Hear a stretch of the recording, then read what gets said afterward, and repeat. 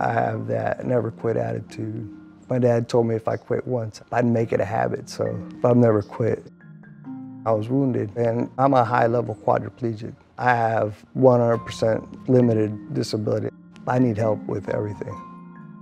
He used to be very active, and now with the technology, I think that it's going to give him a little bit more freedom. And that's what I want to see.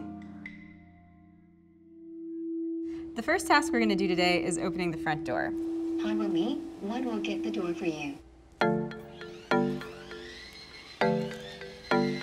Toyota is a car company, and obviously we like to make cars, but we also focus on research and development. Can we help people be more mobile? I pushed it.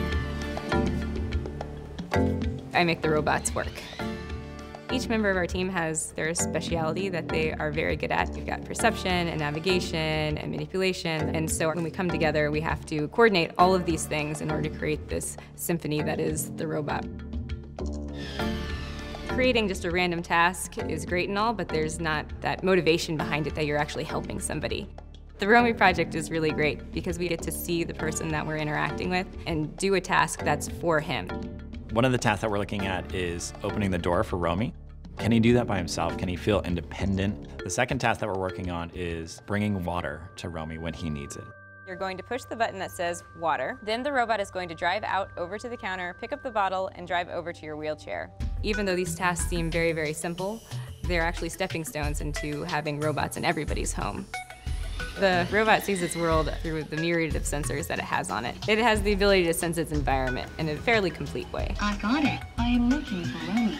It'll be really exciting to actually see the person that I've been developing these tasks for in real life, to see the expression on his face, and hopefully it's positive. When we go there, we want him to hold on to that and say, I don't want you to take it home.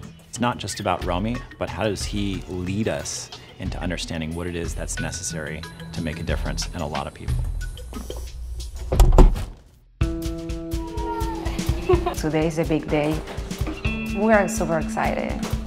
When they opened the box and I saw the robot, I figured that will unfold the next chapter in human support robots helping people with disabilities.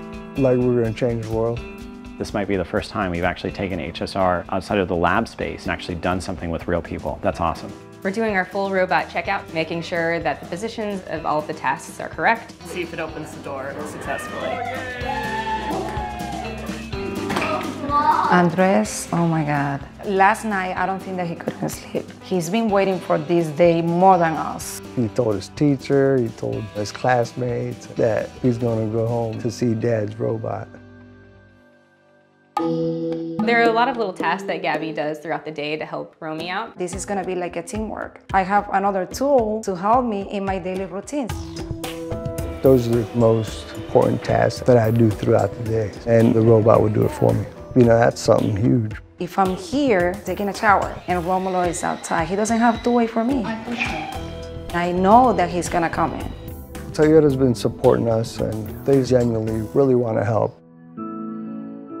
Paralysis affects the entire family. So if you can bring a tool that is gonna improve quality of life for the entire family, it's priceless. This is, a big game changer for everybody that has a disability.